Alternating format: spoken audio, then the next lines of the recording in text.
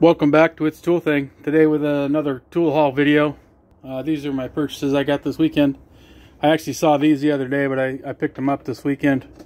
It's a set of Matco. I don't know if they consider these deep or semi-deep. They seem fairly deep, so they might be what they consider deep well. I'm not sure. 10 and 19 complete set on the Matco rail. One of the plastic ones, which I do like these plastic rails, but I've been wanting to switch over to more of the mag rails, those mag rail TLs, but they're pretty pricey. I've only got a few of them at this point. One thing I noticed, I've been actually running these today a little bit, a few sizes, I think 16 and 18, the ones I was playing with. But I noticed that some of them, there's only like 2 of them or something, maybe 3. I know 10 millimeter 18. They say made in the USA on them. No, that's coming through. It doesn't look like it. There it goes. But yet the other ones, they don't say that they're made in the USA, so I don't know what's going on there. I mean, it's right underneath the Matco logo, and it does not say made in the USA, so I don't know what's going on there. If some of them aren't made in the USA or they just didn't stamp them, which seems like something you wouldn't want to forget if it is a USA made product. But I picked these up. Kind of pricey. Definitely the top end, what I was thinking they were worth. I don't think it was a bad value, but ended up picking up this set for $145. They're in pretty good shape. They are the pinless design. You can see somewhere on a few of them. Looks like the 10 millimeter, the 15, 16, 18, which I was using today, so I'm not sure. That might be from just today. On that 18, you can see there's a little bit of dirt in that 16 right now from using it earlier today. So I picked up that set.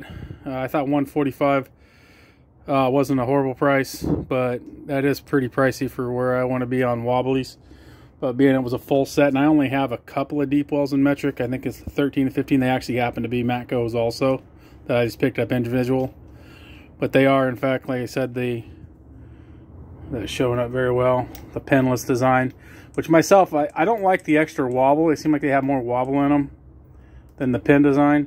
But I haven't had any failures with mine. I've been running a 15/16 one for some time. And I don't use it a whole bunch, but I definitely beat on it when I use it. 3/8 drive. And I haven't had a failure. I know there's some guys that have had some failures. But for the price, I go ahead and pick them up. And then the other item that I end up finding are items with these small quarter-ton come-alongs. They're actually made by Elephant. They're a Japanese company. I've actually been testing, I think it was this one here, in fact, out today. They got a nice, they got a nice ratchet mechanism with this release pawl. The chains are a little short.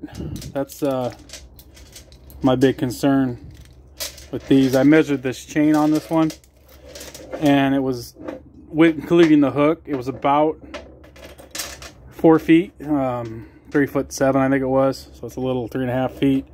It's a little short because I like to run these for drive lines and loop them. And I actually did try it today, and I had the truck up in the air, and I couldn't set the drive line all the way in the ground. I actually had to set it on my legs to be able to swap it over to this one. But so I wish I had more of a 5 or 6 foot long chain. But they didn't do the, slide this other one in here, this Harbor Freight one I've been running for a while now, which actually does have like a 5-foot chain on it. I gave it a quick measurement too. But this Harbor Freight one, all in all, has been a pretty good one. Obviously the quality does not seem to be there in some aspects. And it doesn't have that lever exposed. I don't know, maybe that lever is underneath that cover right there. It very well might be, but it's not exposed. And I've had problems with this one slipping. Not in the up position. If you put it in the up position and you take the weight off the drive line and let it back down, it'll hold it and it won't slip. But when you're in the down position, if you have the weight on it and you're going down, it seems to hold just fine. But as soon as you lift the weight off and then let it come back on it, it slips. And I don't know if it'll slip all the way or just slips a little bit, but either way, when you're underneath the drive line that weighs, you know, probably 100 pounds or something. You really don't want that thing to be falling on you. So I'm going to relegate this one to a backup situation and start using these other two as my primaries.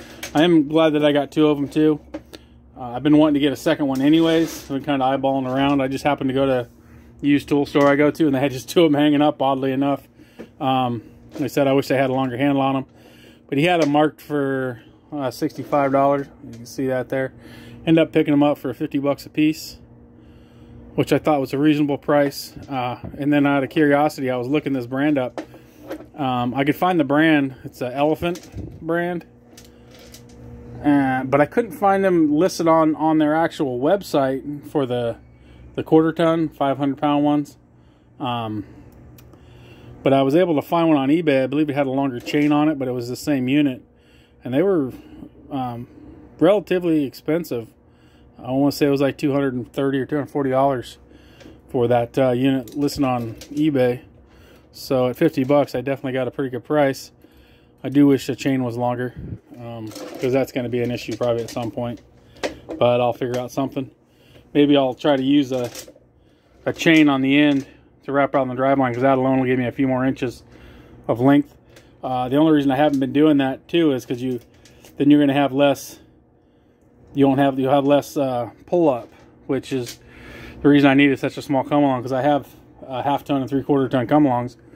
But using that spreader bar, which I don't have handy here, across the frame, sometimes this distance, that's why I want such a small one, is pretty tight once you get it wheeled all the way up. To be able to hold that driveline so you can pull the carrier bolts and then lower it down as an assembly. Instead of in the past, at least by myself, I would generally have to disassemble the driveline in multiple sections to be able to get them down by hand, one by one. Unless I'm in the shop or something and have access to a second set of hands, and then two guys can handle it most of the time. But I've been using this, trying to use this exclusively. There are times that won't fit in there, where you can't get that crossbar. I need to look up other design possibilities for that, but I need to get a second crossbar too, to be honest. So that's a bit of a ramble, but I'm happy I picked those up. 50 bucks a piece seemed like a pretty good price. So all in all, it was a pretty good weekend, and the tool hunting. I went to a lot of locations, and this was actually the first place that I went to, which I knew they already had them, and they were on my way, headed in the direction. So I picked these up, and then this was actually the last place I went to, and I didn't find a single thing in between. Thank you for watching. Comment down below. Do you think these Impact Wobblies was a good purchase, or these hoists, or not? Have you found them for a better price?